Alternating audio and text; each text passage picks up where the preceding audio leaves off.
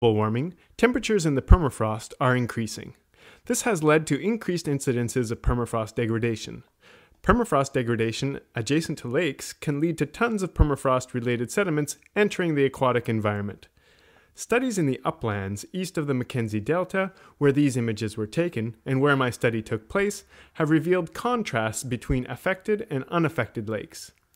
Surprisingly, those affected end up with clearer water and tend to be dominated by submerged aquatic vegetation, while lakes unaffected by permafrost degradation have tea-colored water and very little vegetation.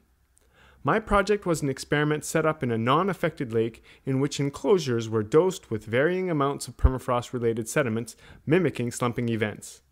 The objective of the study was to increase our mechanistic understanding of this phenomenon, which is predicted to increase with further global warming and thus have major impacts on aquatic ecosystems of the Arctic.